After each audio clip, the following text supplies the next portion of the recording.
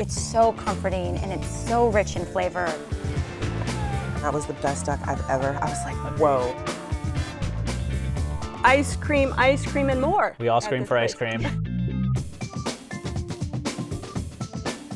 Everybody try that right now. Check Please Bay Area is made possible by the members of KQED and by Total Wine & More, offering more than 8,000 wines, 2,500 beers, and 3,000 spirits. Total Wine & More, now with 9 Bay Area locations. TotalWine.com. Redwood Credit Union offers personal and business banking, mobile access, and nationwide ATMs. It's banking for people who call this home and the future we're building together. Redwood Credit Union.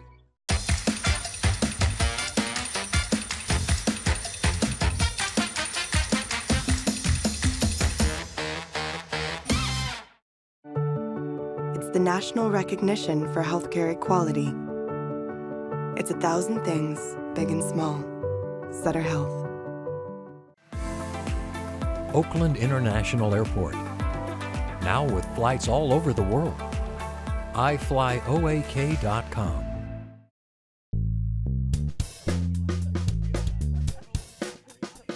Hi, I'm Leslie Sabraco. Welcome to Check Please Bay Area, the show where regular Bay Area residents review and talk about their favorite restaurants.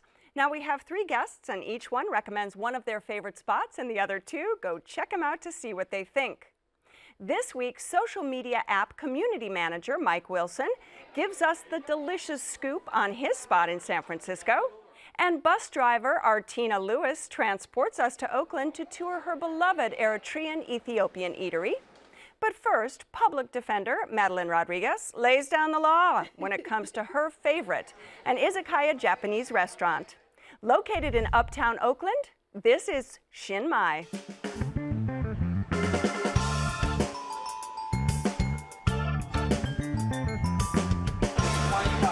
We came from China, and then we're immigrants. We love Oakland like our second home.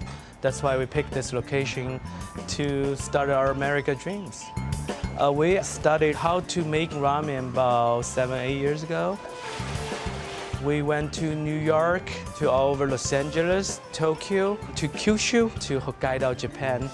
So we try to make our own style ramen. So I get idea from there and then put my own idea. So try to create the best ramen in America or at least Bay Area. So we use organic pork bone, pork leg, pork back, and we cook it almost 12 hours to 14 hours. Make sure all the flavors come out. A lot of people were thinking ramen is cheap food. And then I want to mention that there's no cheap food. It all have to come from the best ingredients. So I think what we do is we're using everything the best to presenting our ramen with a very comfortable price. This is actually me and Andy's dream restaurant. And then I think this is our dream come true. Now, Madeline, how did you discover this restaurant?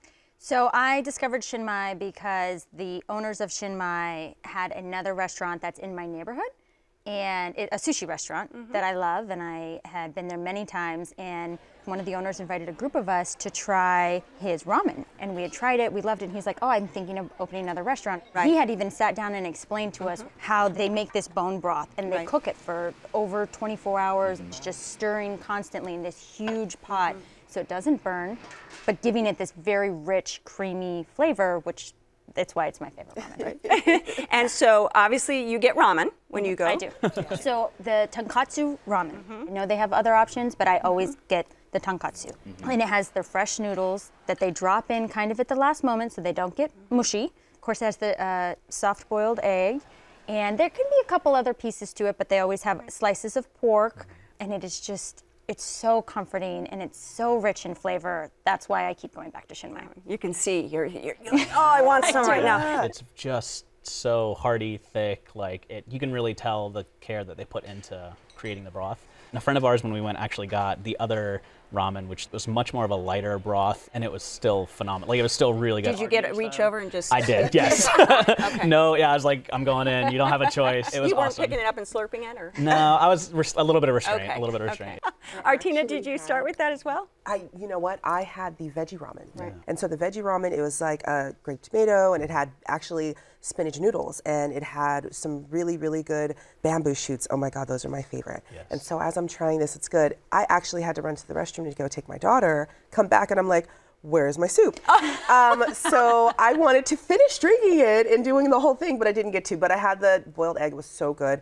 I also want to mention the rice, the fried rice. I also had the fried rice Yes. on my last trip. Yes. It was incredible. Oh, but let me tell you, hold on, let me give you something. So my grandmother had the fried rice that they have with the scallions and then the shredded crab. But my aunt was not wanting the crab. She said, well, you know, maybe I'll have the shredded duck. Oh my God, girlfriend. That shredded duck, I'm not a big fan of duck, and that was the best duck I've ever. I was like, whoa. It was spicy flavoring. I feel like there had a little bit of some seasoning that chef put in there.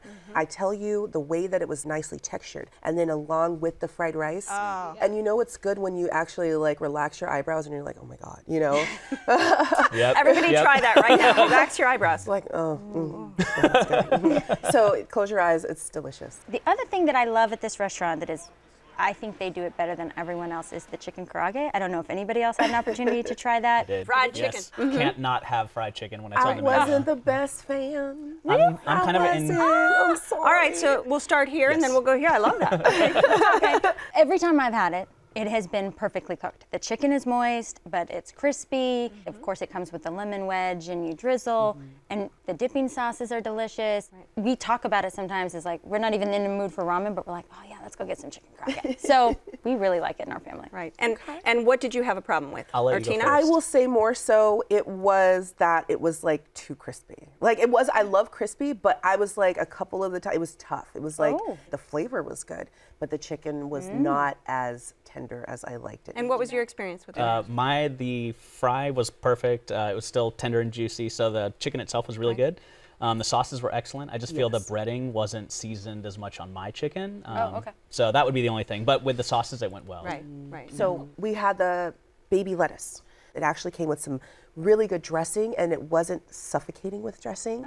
And they had this really type of way that they make their pistachios on the lettuce, rather like dusty, but in a good way. I don't know like how they did it, but it actually complemented the dressing and the salad.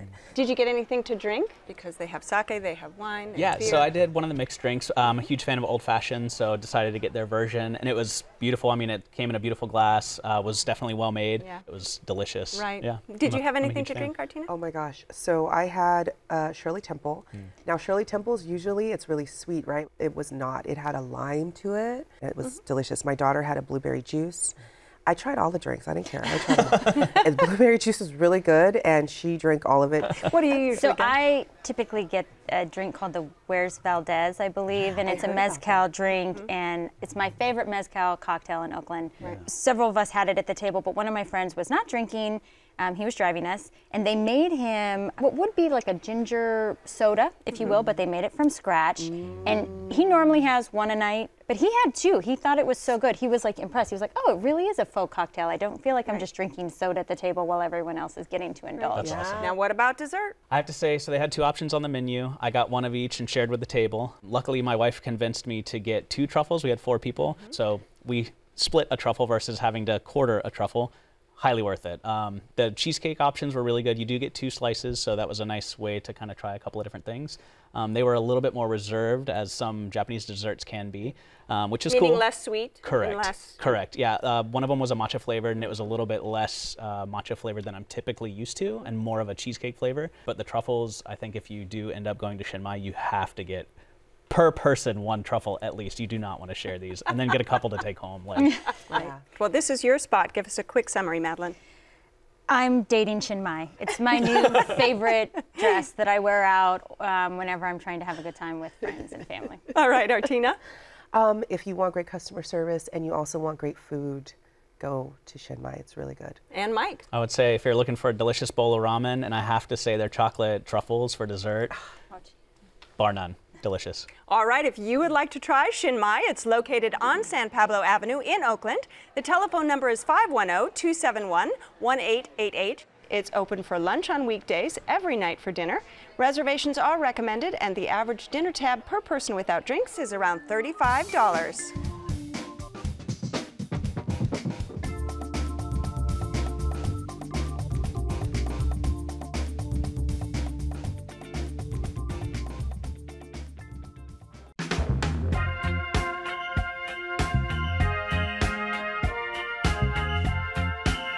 Artina has been enjoying her pick in Oakland for many years, sharing it with family and friends. It's the spot where she feels at home.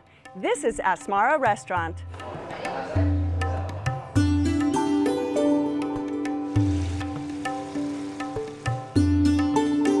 Asmara is a beautiful city located in East Africa.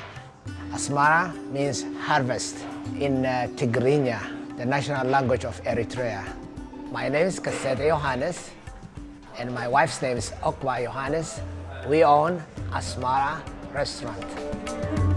We're the best cook. It's been almost 34 years. We opened in October 1985, and we were probably the second or third at that time to have an Ethiopian food.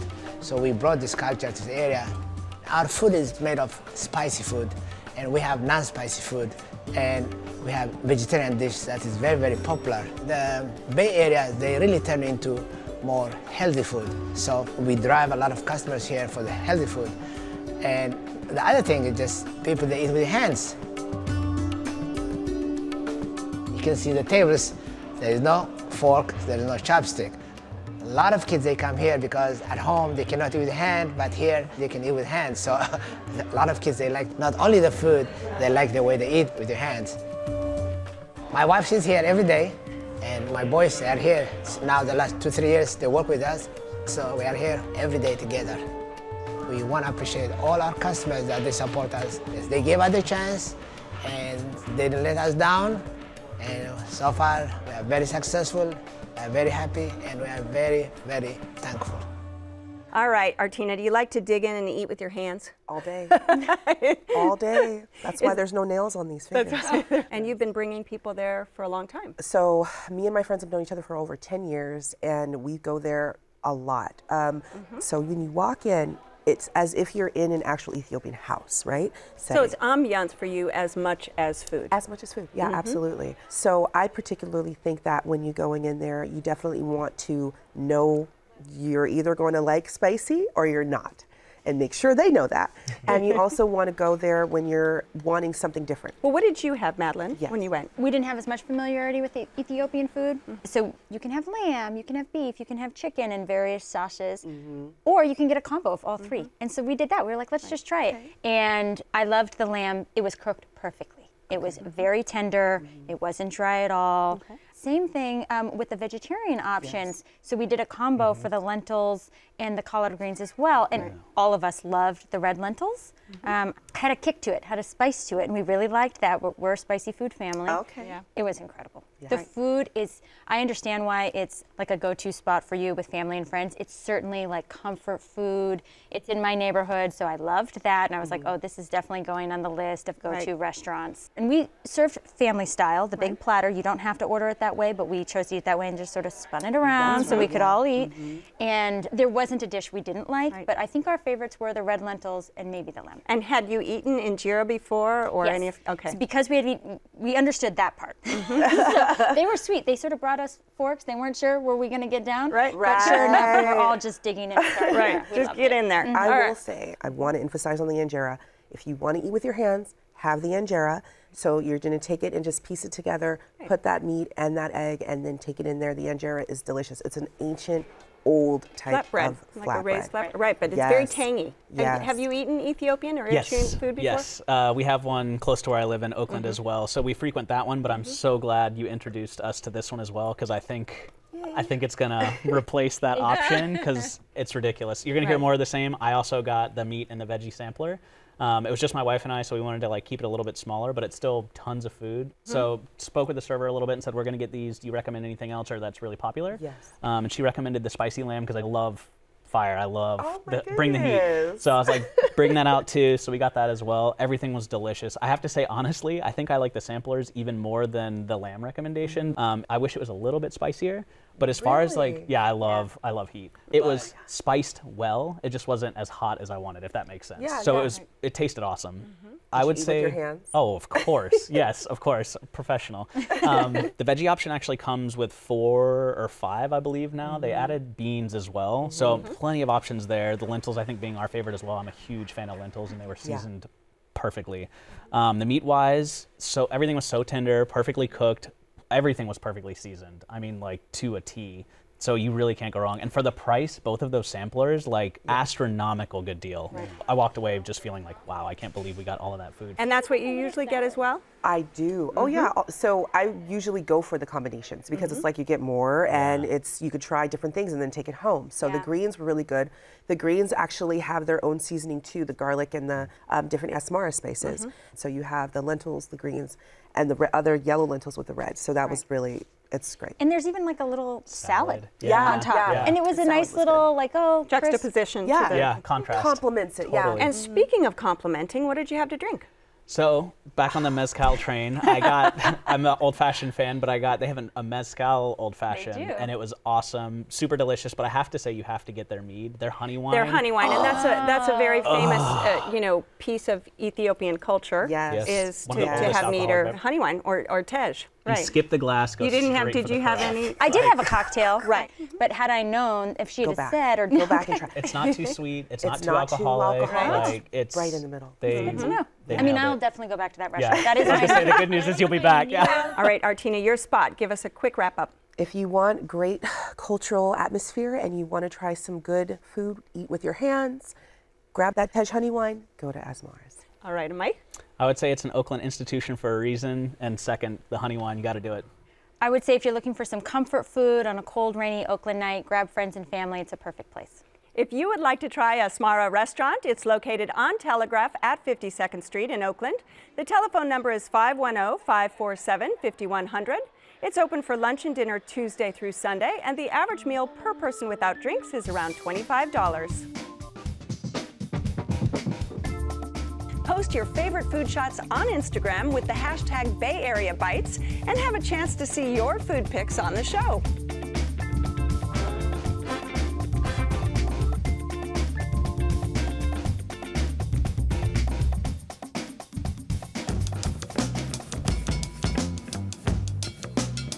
Mike's Place is a full-service 1930s-style soda fountain and classic lunch counter.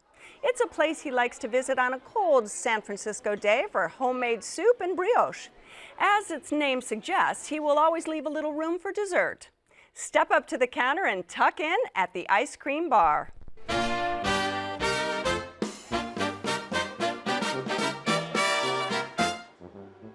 The Ice Cream Bar is a 1930s-style soda fountain where we make everything from scratch.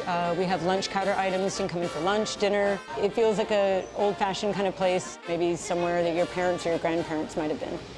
My name is Juliette Priest. I'm the owner of the Ice Cream Bar.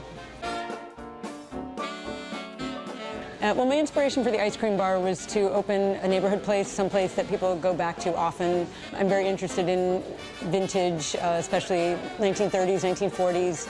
So I decided everything was going to be designed around the whole back bar, the cabinet, the marble counter, and then the soda fountain. Well, the menu came about. We wanted everything to be made in-house, make absolutely everything here. The bread that we use for our sandwiches, our sodas, we make our own root beer. We come up with our flavors by using what's seasonal, also what customers like, what the kitchen staff feels like making, what the staff requests. At least 5 of the flavors constantly change in addition to the traditional flavors. My favorite is the butterscotch ice cream in one of our cones. If I were to tell somebody your first time here, that's, you should have that. Mike, ice cream, and more. We all scream for ice cream. Yes. I don't even know where to begin. I've been coming here for a long time with friends, weekly on occasion for a period of years, and it's just phenomenal. Everything from the ice cream, obviously, to the sodas, and then they do have a few meal options as well. Well, when you step up to the bar, yes. What is the first thing you order? I have to always go with the classic root beer float. Again, all the tinctures made in-house, the ice cream as well. So a couple of scoops of vanilla ice cream. They make the root beer right in front of you, pour it over the ice cream, and then they also make root beer marshmallows. They even brulee the marshmallow before throwing it on top of the root beer float. So perfect. Did you have a root beer float? I didn't. I had a Guinness float. Oh, you had the Dublin honey. The Dublin honey. The Dublin honey with the float of the Guinness right on top. Because there's some delicious. boozy milkshakes there, right? Right, and it was absolutely delicious. So the ice cream and the Guinness, it had this contrast, but then of course as it melted down and they blended, it was almost like a second drink because it gave it this whole new flavor profile. It was great. Right. What did you have next? We went for dinner, so we were actually pretty hungry. I had the tuna melt, and it was delicious. It wasn't greasy at all. It was on the big brioche slices of toast. It had a great dill flavor in there, like some fresh herb. I also had a side of soup, and I have to say their soup was delicious. It was a recommendation from the young lady working the counter, and she was like, our soups are really good. It was a lentil veggie. It was delicious. It was just this tiny cup of soup. I could have had a whole bowl of that and been totally satisfied. What did you have? I actually had the grilled cheese. That was what I was going for, yes. So I had the grilled cheese, and I have to say, I like my grilled cheese really grilled. I wish it was a little bit more grilled, like more. I got you. Yeah, it more was, grilled. More melty. More Like melty. gooey? Yeah. Or the cheese was the more gooey? chipotle sauce I tried with it, with the lettuce, it was good, but I was like, okay, I actually never really had lettuce with my grilled cheese. So I was like, okay, this is different. So I had that, but I went towards more so the ice cream. Yes. I'm a big ice cream girl, yeah. Right. So I tried the brownie sundae. Yes. It had pecans, it had toffee on top, it came with little whipped cream, some caramel in there, and then I actually, my two ice cream ones was the peanut brittle.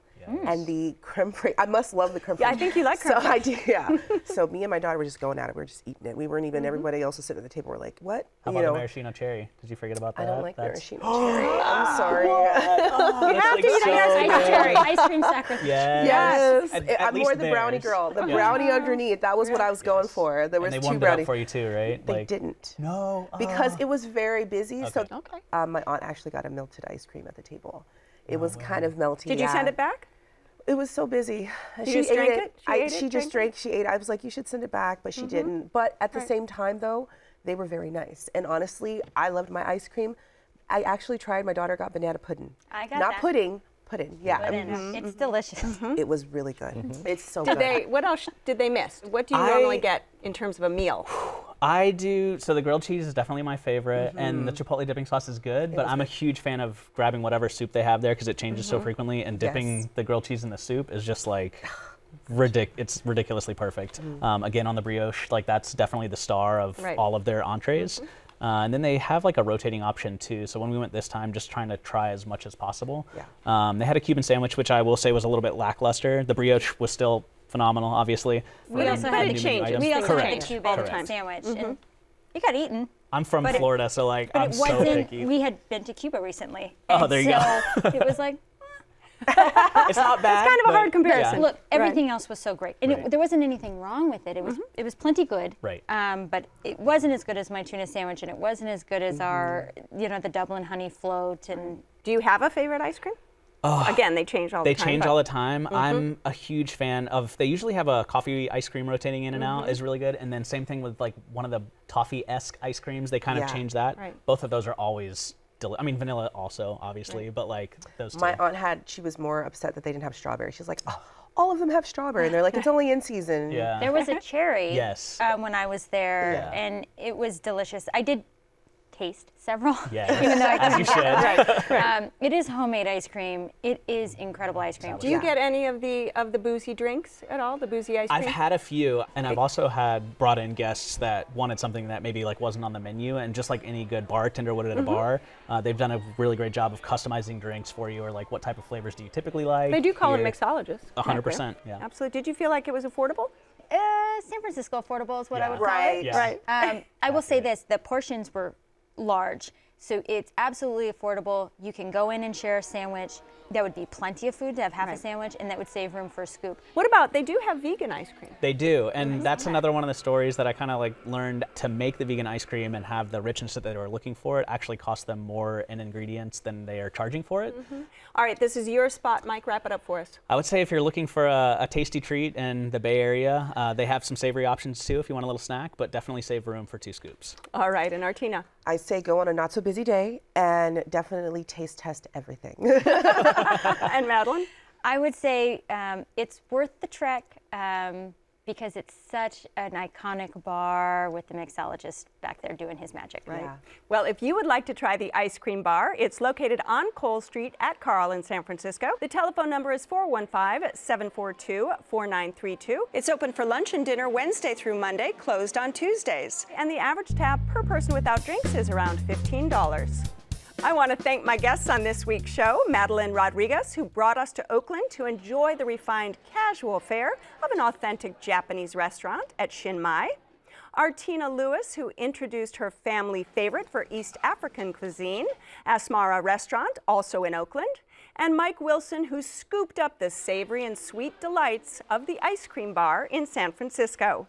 Now, we really want to hear about your experiences at any of the restaurants we've been talking about. So keep in touch with us on Facebook and follow us on Twitter. Or better yet, post your favorite food shots on Instagram with the hashtag Bay Area Bites and have a chance to see your food pics on the show. And don't forget that you can watch any of the shows on our website at kqed.org/checkplease. It's where you'll find links to the restaurants and where you'll find my notes on the wines and libations we're drinking today. So join us next time when 3 more guests will recommend their favorite spots right here on Check Please Bay Area. I'm Leslie Sabraco, and I'll see you then. Cheers, you guys. Cheers. Did you have fun? Yes. Did you enjoy? Yes.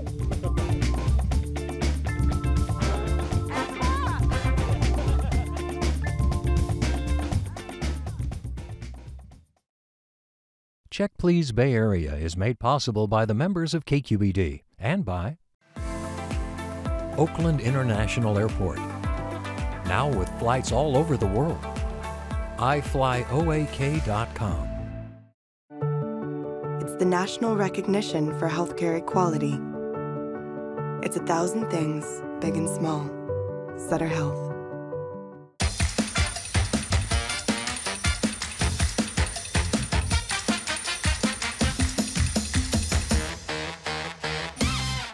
Redwood Credit Union offers personal and business banking, mobile access, and nationwide ATMs. It's banking for people who call this home and the future we're building together. Redwood Credit Union. Cooking is the first kind of love you know. It was starting when I was a child, with my grandmother doing fresh pasta, and now I transmit it to all the guests. It's something made specially for them. Oceana Cruises, proud sponsor of Check Please Bay Area. Total Wine & More offering more than 8,000 wines, 2,500 beers, and 3,000 spirits. Total Wine & More now with 9 Bay Area locations. TotalWine.com.